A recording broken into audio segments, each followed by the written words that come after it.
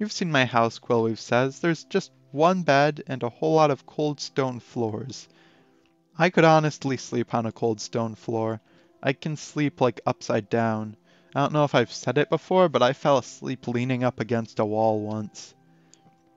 No one, well, actually, the people that were there believed me, but not many people think I'm being serious when I say that. As an alternative, build yourself a nest in a tree. Sleep atop a chimney as the rooster sleeps. Blow thine calls into the night and attract a gaggle of matronly guinea fallow. I have no idea what half those words mean. Sleep atop a chimney as the rooster sleeps. Bellow thine. I'm guessing that's like the thing at the bottom of a rooster's neck, the little dangly bits, into the night and attract a gaggle of matronly, so motherly, guinea fallow. I don't know what that means. Guinea, I know if guinea pigs are an animal. Fowl are birds. I don't actually know what the prefix guinea means. I can't highlight that right. Hey, you're not a bird? You understand the cat jokes, but where did the bird thing come from? It's not even offensive? Amulet sparked. The bed is big enough for Katia and an orc and a necromancer, and I think they could all fit. I don't think that's how Skyrim works. Actually, no, it is how Skyrim works, but that's still an odd question. You tell Quillweave that you assumed it was going to be like a sleepover or something. You figured you'd both just cram into the bed, or maybe you would make a pile of blankets to sleep on, but you can understand if she's not okay with that. She says that would probably be kind of awkward. She really doesn't have that many blankets and is used to sleeping like a total hermit. She'd kind of rather you just find somewhere else. It's nothing personal. You tell her you are fine with undergarments, but it's okay. You understand. She's already done a lot for you and you don't want to impose. You're thankful she invited you to dinner, and you really appreciate how she agreed not to drink anything while she was there. It might have not have seemed like much, but that meant a lot to you. Most people wouldn't do something like that. You say thanks. You'll just grab your hood and be on your way. Then it's fine. They'll probably let you sleep on the pews back at the chapel. Oh, when you accidentally guilt trip someone that bad. Guilt her about the spiked water and share the bed. With her luck, there would be some sort of freak thunderstorm overnight. I'm pretty sure Katia just has like in Oblivion, one of the traits that you have is literally luck. You have a luck trait, and I think her luck is either 0 or somehow became negative. Because like it starts as a default as like 20 to 50 for people. I don't think she even has 20.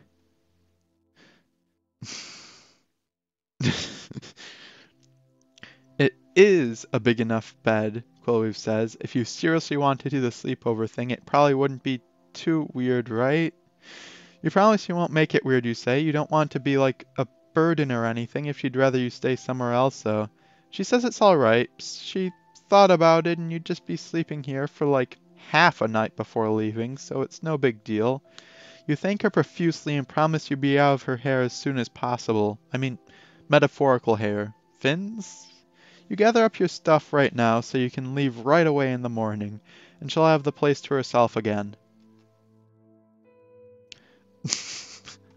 Quillweave just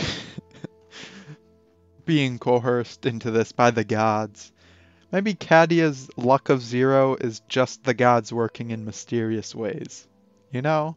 That's the big brain play. You're kind of worried about staying at the chapel, you explain, since you've never been very good at sleeping on hard surfaces, and it also would have been very easy for someone to steal your amulet. If you lost that in the night, you might have accidentally burned the chapel down, and that would have been awful. Yeah, Quillweave says. She knew a mage once who accidentally started a fire at a bar. Someone tried to pour a bottle of water on it, but turned out the bottle was actually full of clear rum. Can you believe that?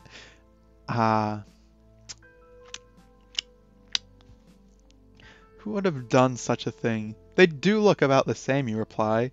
You think most people can smell a difference. You don't know, your nose is kind of bad, especially for a Khajiit, but visually you can see where someone would make that mistake. Quillweave may be friendly, but I don't think she's willing to exchange writing notes just yet. By the way, would it be alright if I borrowed a pencil?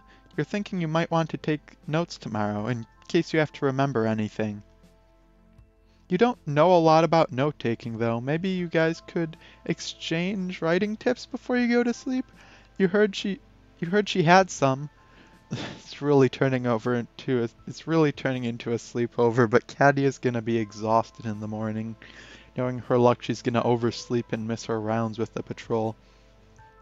Quillweave suggests that you could offer tips after Katia's trip, and she probably wants as much sleep as she can get. Hope she forgets about an apparently embarrassing topic before she gets back. Wait. Probably as much sleep as she can get. Hope she forgets about an apparent...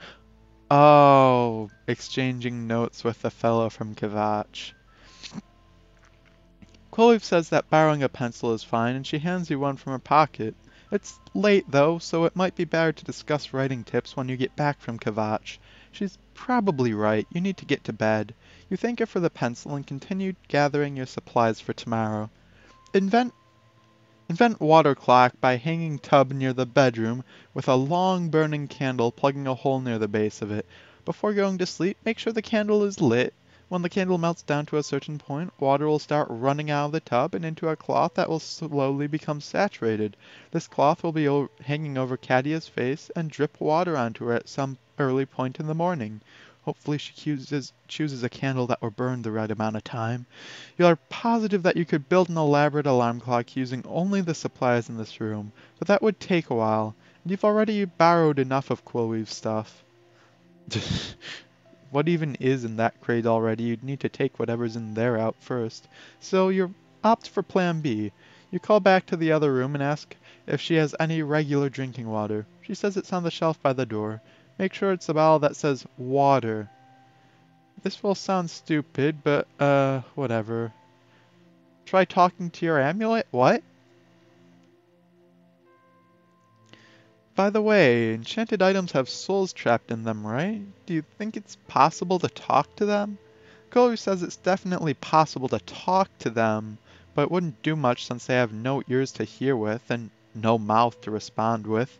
Also, the soul is usually in animals, meaning it wouldn't carry on very good conversation. Oh, you say, just wondering. Wait, do we still have the skeleton the necromancer left behind? Train the skeleton to be an alarm clock. That's what I was saying earlier. Alas, the reanimated skeleton appears to have collapsed face first and died immediately after completing his task. Where did the skeleton collapse? That's just a bunch of skulls. Oh, there's the legs. He did a pretty good job, though. Looks like he changed the sheets, stacked up the skulls, bundled up those leather straps, and cleared the broken glass out of the window frame. Rest in peace, skeleton butler. Katia, you think you're becoming way too excited for this late of night. I'm sure Quillweave would agree. It's late and time to get to bed. You want to wake up early after all. True, you gotta get up and travel in a couple of hours. It's time to calm down. Switch off the dark vision and actually get to sleep. Sleeping with dark vision, that just sounds weird. You thank Quillweave again for letting you stay here. You guess it's kinda funny since it's the same place you stayed the last few nights, but seriously, you really appreciate it. Katia is just like teen energy. You asked her about that one time in, what was it again, Chorrel? You missed that story. Yeah, what's a sleepover without some gossip? At least you think that's what people do at sleepovers. I never really was much of a gossip person. Oh, back at dinner you mentioned something about a friend in Chorrel. I was listening to something else and missed that story. I'm super curious though, what happened? Quillweave says it was nothing, she'd rather not talk about it. You'll have to pester her for details later. After all, she knows a lot about your life. You pester her a little more about it. Come on, you say. You know all about my life. Quillweave reminds her that she never asked about your life. You just kept ending up in her bed. You say that you're really sorry about that. It was an accident, but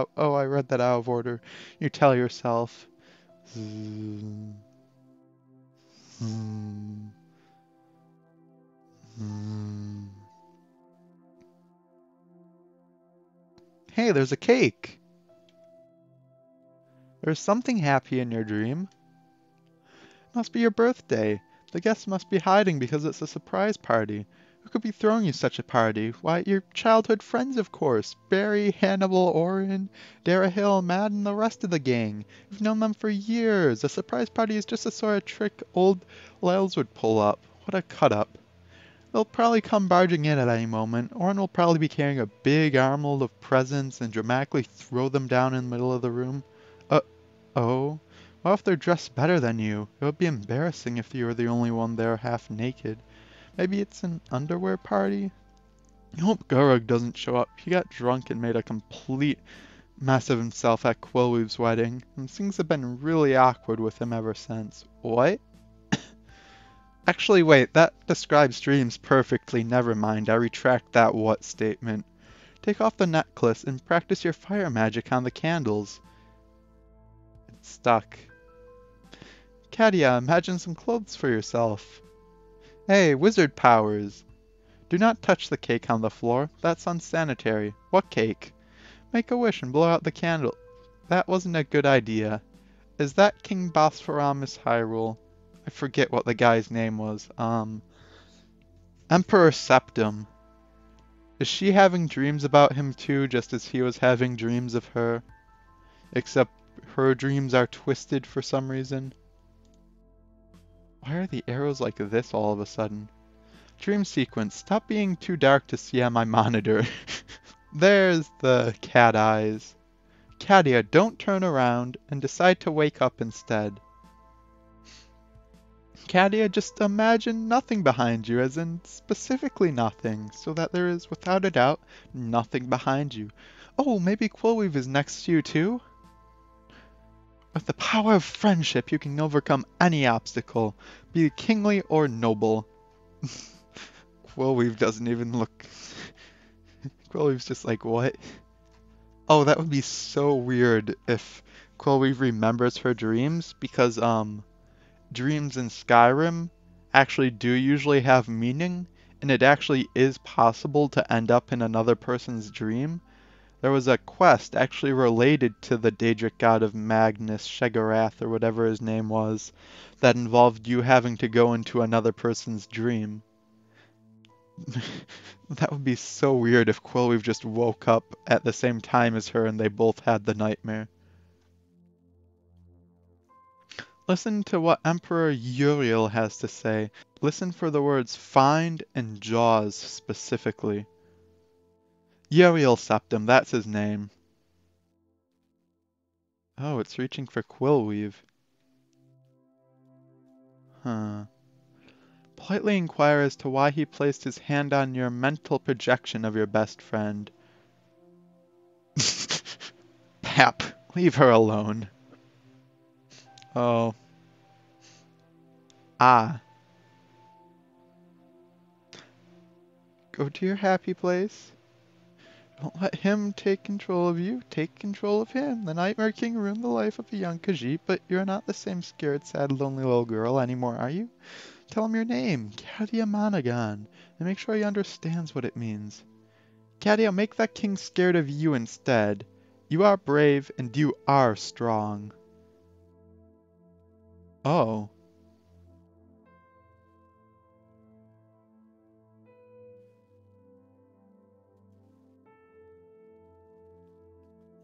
What is he but one man? One man of impressive size and capability, but one man nonetheless. Even my nightmares don't get this bad. Katia, hide in the other command used box. Also, imagine the Imperial Legion soldier, because that's not even a king anymore, it's just a monster. Tear off the amulet, unleash the fury of your flames. Oh no, if she's actually moving around in her nightmares, what if she actually tears off the amulet, like in real life, and just starts lighting the whole place on fire? Yeah, that's not really a king anymore. Wake up, real Katia. Katia, paint yourself somewhere with your monocolored blood, and set up a ruse and a distraction to just put your pointy kitty ears and oval body with legs. Go to your happy place. Yeah, that looks more like a demon monster from some video game than a king. This is just pathetic. Go fight or go home. Fight to the death, Katia. You'll get hurt, but if you go down fighting, you'll show that even when the worst has come, you can brave it. And besides, everyone knows you can't die in a dream, you just wake up. Katia, rise up. Ascend. You're not perfect. You're not a fighter. You may even be irrelevant to the gods. But you are already taking the first steps along a long road towards becoming great. Who knows how far you'll go? Who cares? You've accomplished quite the feat in the past 24 hours, have you not? It's okay to be afraid of dreams. It's alright to fear the lurking horrors of your own mind, but every weakness you find in the mist beneath your consciousness is another potential strength waiting to be refined. Ride out the storm, Katia, and you will survive this nightmare, and you'll be stronger for it. You have a little pride. You deserve it. Katia, you can win this. You can win this since a nightmare can't hurt you, no matter what it tries to do. I wouldn't say that. Especially if this is... Um, it's gotten a bit sappy all of a sudden. I'm concerned for Katia, and I don't think this is gonna work. But I know that feeling of dying in a dream and just waking up in real life, because when I was younger I used to be plagued by nightmares too. Actually, sort of like how she's plagued by the king. My parents had, this covering for a vacuum cleaner that was a little bear wearing a maid's dress. And for some reason I always had nightmares of it. It started out with, while I'm sitting in the living room, I have a clear line of sight to where the bear thing used to be whenever I would sit there watching TV. And my nightmares would always start with me sitting there on the couch watching TV, and just I'd keep seeing movement out of the corner of my eyes. And every now and then when I'd look over, the bear would just be missing, like completely gone. For about a year that was all it was, and then it just kept getting worse. After I started having that nightmare for about 6 months, the bear started moving in front of me. Like I'd go over to check out where it was, and it would be completely somewhere else when I went into the back room that it was in. Or it would move as I came up to it to go back to it, which would just jump scare me right out of the dream like I was watching a horror movie or something. But then it got worse and worse. Eventually the bear started moving towards me instead of just seeming sort of neutral or moving in the distance. And sometimes it would come at me like aggressively. Eventually, after like a few years of having the dream, I was terrified of it in real life. Like, I would not go into the back room unless I absolutely had to because of it. And then eventually in the dreams, it would move again and disappear. But when I go back to see what happened, I'd just see my parents having been attacked by it. And then it would come after me, and that's when, at the end of the dreams, I started dying. Which would every single time just wake me up in a dead sweat at like 2 o'clock at night. And like, even looking at it today, I still have flashbacks every time I see it. I was irrationally scared of it for ages, even though I knew that they were just dreams. So I actually really understand where Katia is coming from with dreams like this, besides the fact that it's a fantasy world where this probably has actual meaning outside of just a reoccurring nightmare. But like, my earlier years were, I did not get good sleep. Eye of Fear. It just played the Know You card.